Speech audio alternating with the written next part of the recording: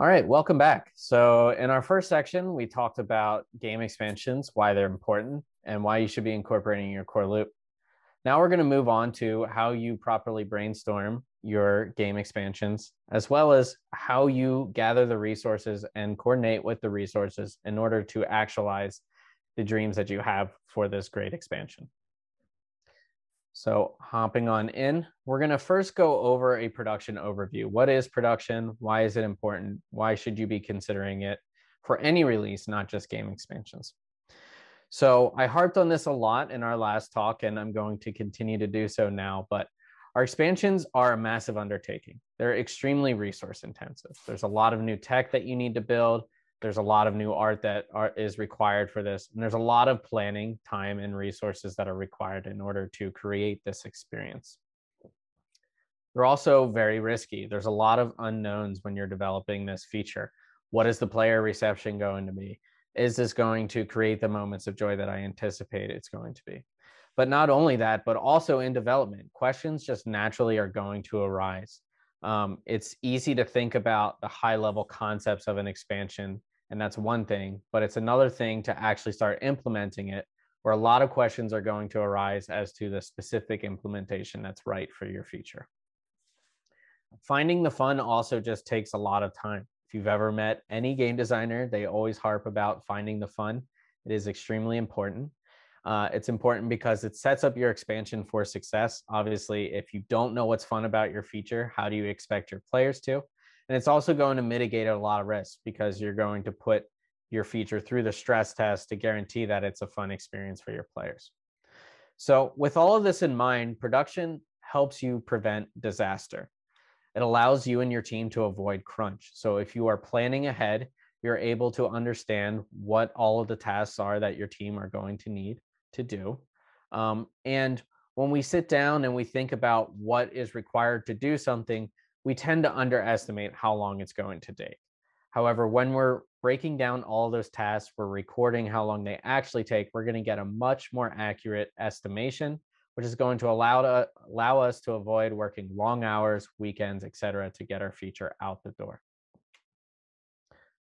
Production allows us to identify design flaws. So through the simple act of writing your ideas down, of documenting it, remember what Red Manta said in the roundtable, their process is, you're going to be forced to consider the small details.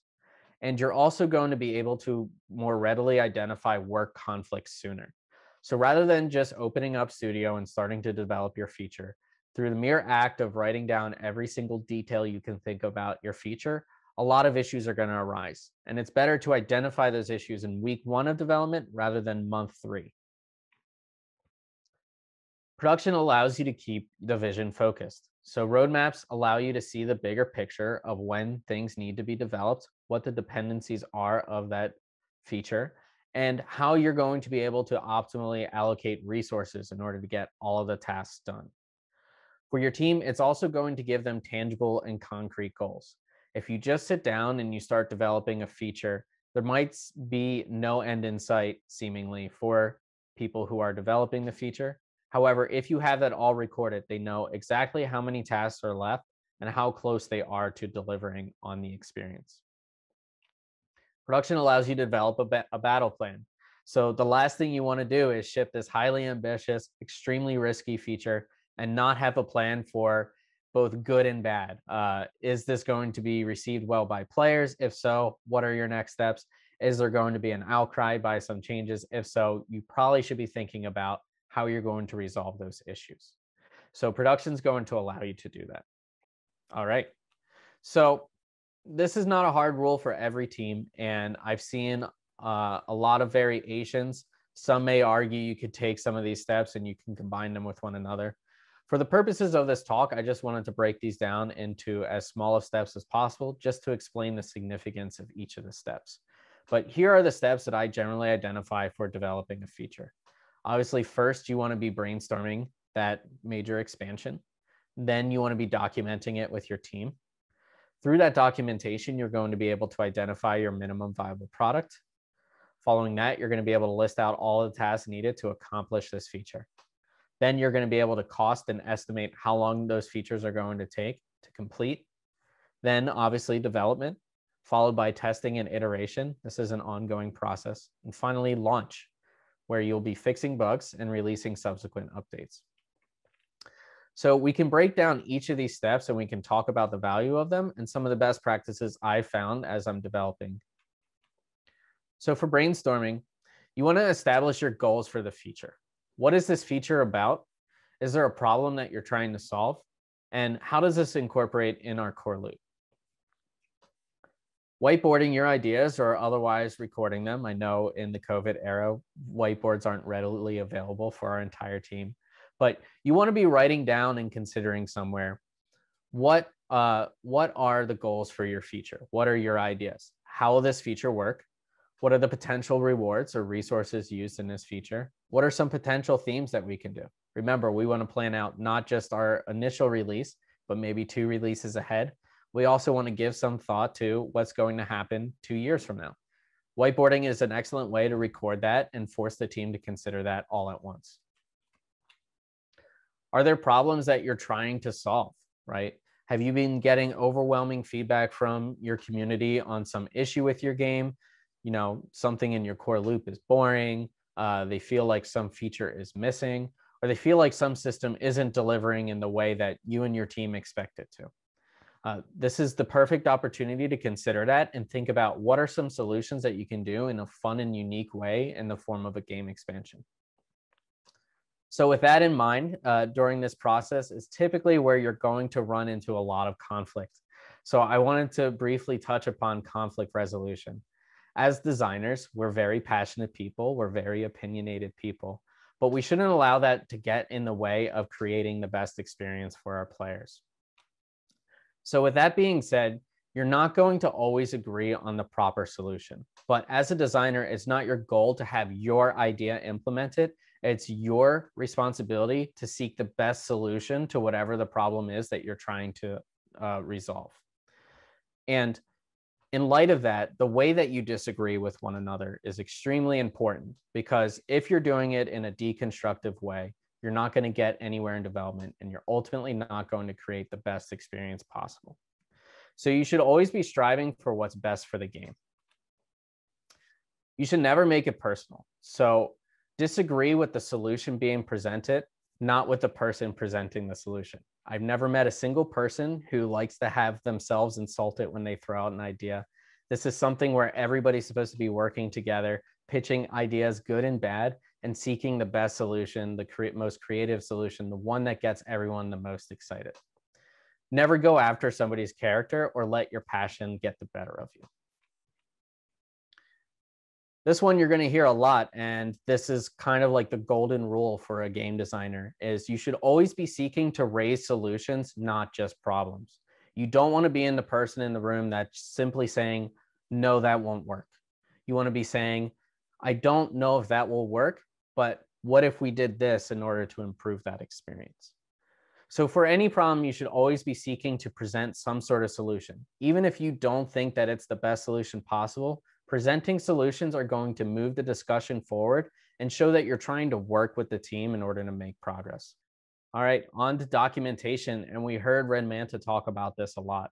Documentation is extremely important, because in the simple act of writing things down, you're forced to identify gaps in development.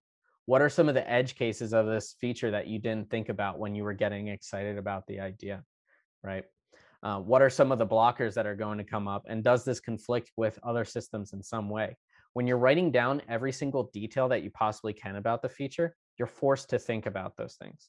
And the sooner you identify those gaps, the more time that you're going to save. The nightmare scenario is that you find some issue that makes it impossible to implement this feature 2 months after you've already started your development. So documentation is going to allow you to avoid that, or at least extremely mitigate that risk. So that's why I say you should be writing in as much detail as possible. For teams I've worked on, your documents ultimately become a blueprint for the team where they can go line by line and implement the feature. So not just for you, but for the people that are implementing the feature, this is going to save a significant amount of time, because they don't have to pause every line to walk over to somebody and ask what exactly they meant by it. Your documents are also going to facilitate discussion. So ideally, after you write your document, your team is going to review it. They're going to try and provide as much feedback as possible. Your responsibility, if you are not the document writer, is to try and make it as bulletproof as possible. You should be trying to identify any edge cases, any issues that you can, and discuss that with the team in order to make that feature better. And then personally, for the designer writing the document, that feedback is going to make you better. You need to have a thick skin as a designer, and you need to be willing to take that feedback because that feedback is ultimately going to create the best experience possible. Our next step after we've documented is to identify our minimum viable product. So we talked about this with Red Manta, and I'll cover it again. Your minimum viable product is the simplest implementation of your grand idea. It's answering the question of what are the minimum features that are required in order to create this core fun experience that I'm trying to release. So with your minimum viable product, you should be striving to build the basic framework with your initial release and then iterate over time. If you're looking to release the perfect feature, you're risking never shipping that feature because there's always something that you can do better on the feature. So you should try and take your best first crack at it and then release that after you've tested it with your team and you've iterated over time. The other thing that you heard Ren Vanta say is that player feedback is critical for iteration, and it is very true. It doesn't make sense to try and stick every system into your feature all at once, only to have it be poorly received by the player. When you release that basic framework, you can directionally get feedback from them that will send you towards the systems that should belong in your feature. You should identify and prioritize your feature with your team. So what is critical for the first release? What systems can you throw into the backlog? And what systems are good candidates for future iteration, maybe on your first or second subsequent release of the initial feature? All right. Our next step that we want to do is we want to break down the tasks. So we want to identify what are all the tasks that are required to build this feature. What are the programming tasks that we need? What are the art tasks? What are the UI tasks? What are the design or the data input tasks? What is our implementation for V1 or V2 of this feature? All of those should be discussed, and identifying those tasks are going to allow your team to better execute on the entire plan. You also want to organize those tasks. So you in a production management software, I think some common ones are Trello, Jira, Hack and Plan. You want to list all of those tasks. And then you want to assign those tasks to the team that are responsible. Is this a programming task? Is this an art task? Is this a design task? You want to identify any task dependencies. Can the designer not work on this feature until the programmer does? These are important steps that you would rather figure out at the beginning rather than in development. Next, you want to assign and you want to cost the task. So basically, whoever is responsible for doing that task, you want them to estimate how long that task is going to take. My advice for you is to assume 6-hour workdays. I know we say that we work 8 hours, but the reality is between lunch, meetings, and other things during the day, we really only have about 6 hours of productivity during the day. So when you're estimating a task, you should be thinking about it in that regard. And for you personally, if you are uncomfortable costing that task, you may rely on a more experienced team member in order to assist in estimating. The experience of the assignees should be factored in as well. If I am brand new to programming and I just joined the team, maybe give them some extra time to figure some things out. The other important thing about costing is that you should be baking in iteration and testing time. This isn't an estimate of how quickly it takes to implement your first implementation. It's how long to get the task done. And the first attempts at costing may be difficult, but that is okay as long as you're getting into the practice of improving this estimation. Remember, our goal at the end of the day is to avoid crunch at all costs. Crunch leads to less polished experiences and stupid mistakes. So we should try to avoid that at all costs. Following that, we're going to hop into development. So these are some development best practices that I've found over time. First, we want to be tracking progress. Through our actions of tracking it, we're going to be able to investigate any issues and see if we can have other team members assist if things are lagging behind. The other thing that I want to note here is if you notice that your progress is lagging over time, you should never hesitate to delay. The health of your team and their ability to get their job done is way more important than when you release this feature. You heard that this is actually a common practice for Red Manta, where when they are getting close to release, if they feel like it is not there, rather than crunch crazy hours, they decide to move the release out. So your team health is extremely important. You should play test often as well. So your first job should be to get this feature playable as soon as possible. Get a prototype up as soon as possible. Get your team playing this. That way you can see what you're actually building and surface issues much sooner. So it's not a matter of designing in or building in a black box and then suddenly moving to closed beta. You should be scheduling weekly play tests with your team where you all play together and you all provide feedback. That way you always have a heartbeat on where the feature is and what pivots need to be made in order to drive the feature success. So yes, you should also be meeting weekly to discuss feature progress. So not only playing the feature, but sharing the team progress. Get into a room, hop on a call, discuss what you've accomplished for that week, surface any development issues, and make sure that everyone's keeping their eye on the prize. This is great for you as a lead to understand where you are in your progress and be able to make the decision of whether we need to pivot, cut features, or simply move the date out. Okay. Once we've gotten it to a playable state, we want to move on to testing and iteration.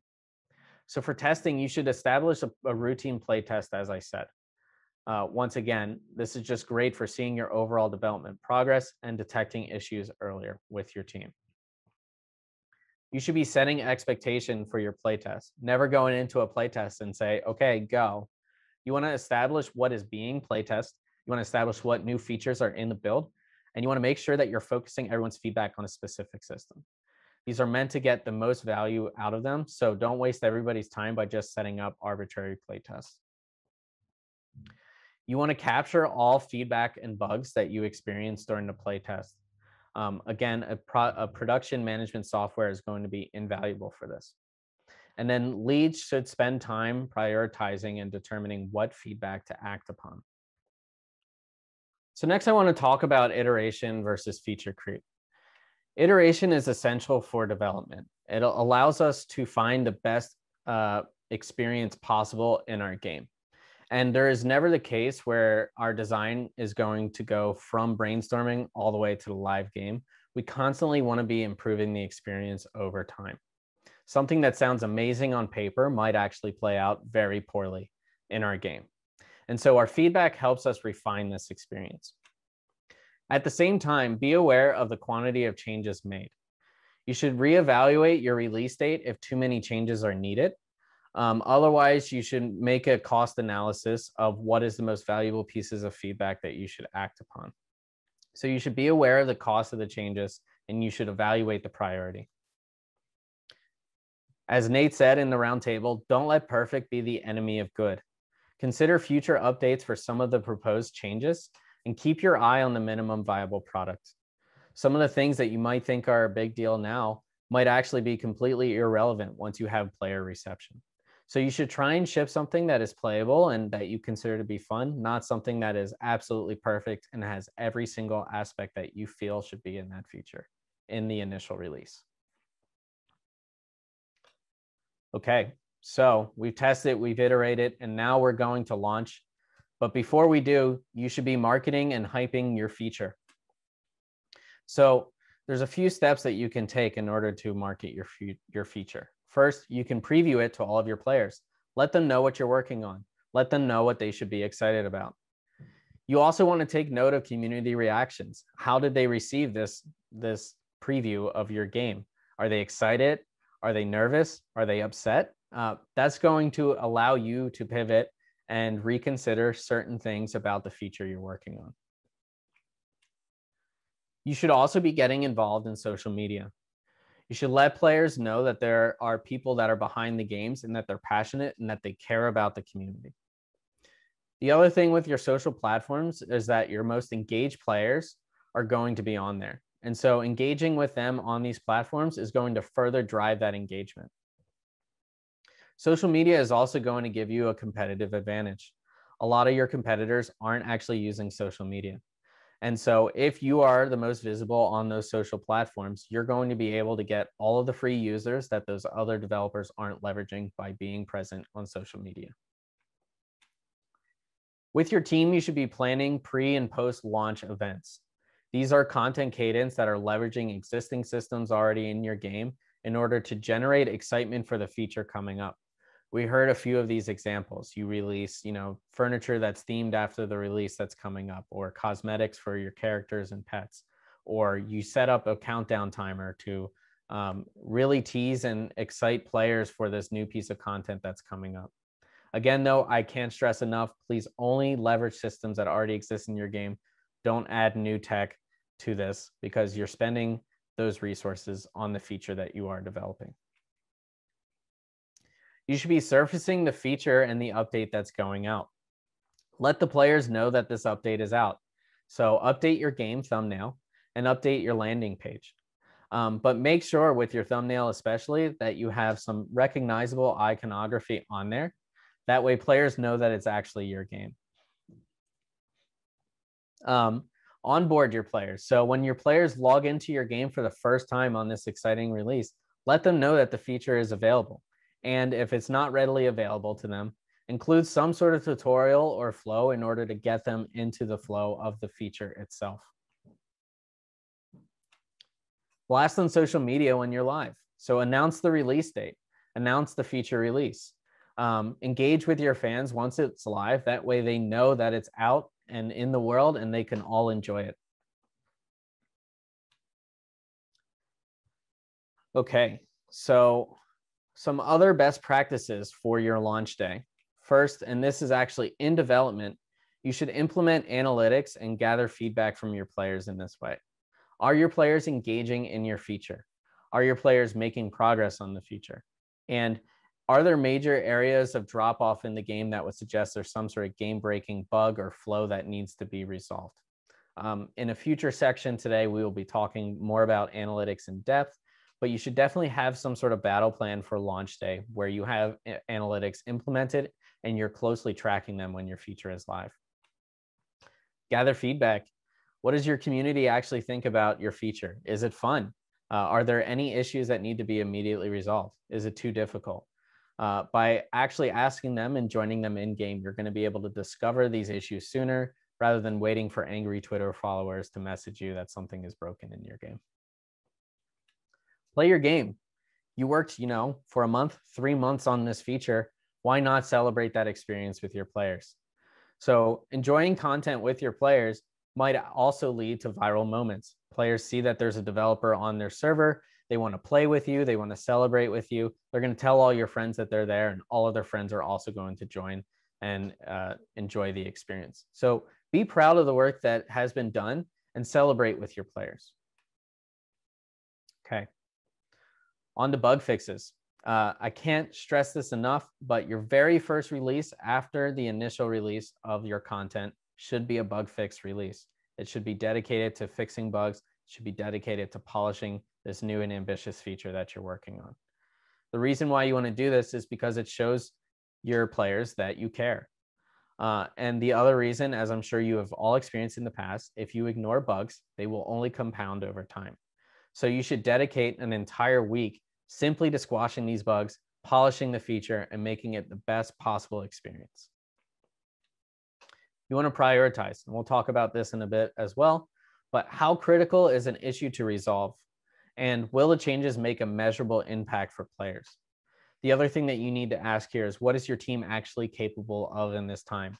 There's only so much time in the day versus when you need to make this release. So make the most of it and identify the issues that need to be resolved that are going to give you the most bang for your buck and the time that's spent working on them. All right. And finally, now that this feature is a core part of your game, you can think about what are the next steps for the feature. So you can revisit your backlog. What didn't make it in at launch? What did we cut in the name of our minimum viable product? Is it still something that's applicable to the game? Are there any of these updates that are still of value? And are there any other insights that have arisen now that this is out into the wild and your players are playing? Now is the time to consider it once the feature is live. You want to prioritize your feature updates. So what features are important to work on next? And how can you iterate and improve upon the feature? All right, looks like we have some great questions in Slido. So Dan, Thunder1222 asks, if your game is not ready to be released, but ends up getting lots of attention from influencers, can that be bad for the overall health of the game?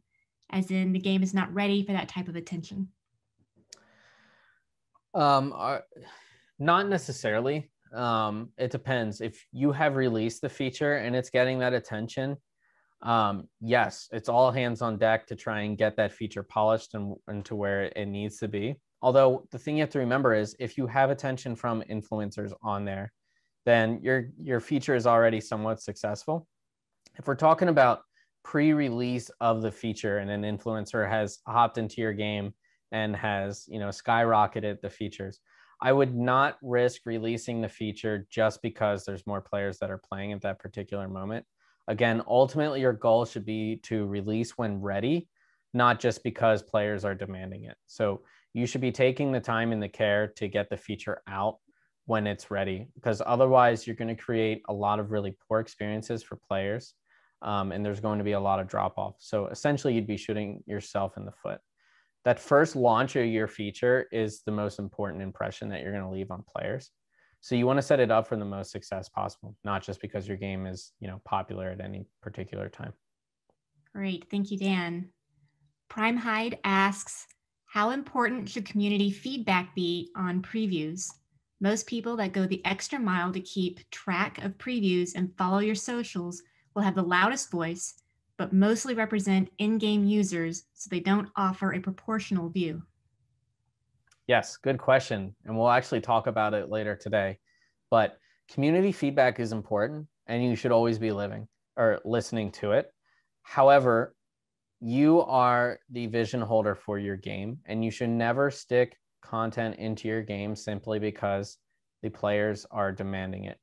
Even if you think that one of their ideas is good, you should be considering what the correct implementation is for your game, what the proper way to roll it out is. So in a sense, when you think that a player has a good idea, you should be thinking about the spirit of the request or the spirit of the idea, and you should be implementing it in the way that you believe in, not just what they say. But never, ever allow your player base to dictate exactly what you're putting into your game. Awesome. All right, this one's from me. What are your recommendations for recruiting playtesters, especially for individual devs who do not have a team to test with? Sure. So there's a few things that you can do. If you tuned in to the Red Manta Roundtable earlier, they simply identified very passionate fans within the community on Discord and said, hey, would you like to playtest our feature, and incorporated them there. So you can do the same. And this is another value of engaging with your player base, is that you can meet players that are passionate enough that they want to playtest this with you. So that is one input that you have. Another is that there are dedicated Roblox QA Discords where there are teams that can QA for you. So if you are unable to generate enough buzz in your community for a playtest, then you could seek out that group and you could also get playtest done with that group. That's an awesome resource. Thanks, Dan. And last question. Tech Spectrum asks, what is your favorite documentation tool? Confluence, Google Docs, pen and paper, Miro, whiteboard, etc. Personal thoughts, a combination of Confluence and Miro as a whiteboard has been the best documentation for our team so far. Yeah, good question. For me in the past, it has depended on the team. I have used Confluence extensively, and I think that's a very good resource. I also think Google Docs I've also used in the past, and that's also a good resource. I like the ability in Google Docs to have people comment on it and have conversations on the side for a specific thing and be able to iterate that way. So especially like while you're working remotely with one another, Google Docs for me is a great resource because then I can have ongoing conversations with people as we're trying to iterate on an idea and get it to the perfect place. You also have like certain functionality in there where you can like do drawings and you can do mock-ups of like different UI and stuff. So, and you also have like a nice navigation tool in the form of the header where you can like just jump to the sections that you actually care about. I think for any of them, I don't think that there's an incorrect answer there. I think as long as you're writing down your ideas and you're discussing with your team, you're already winning.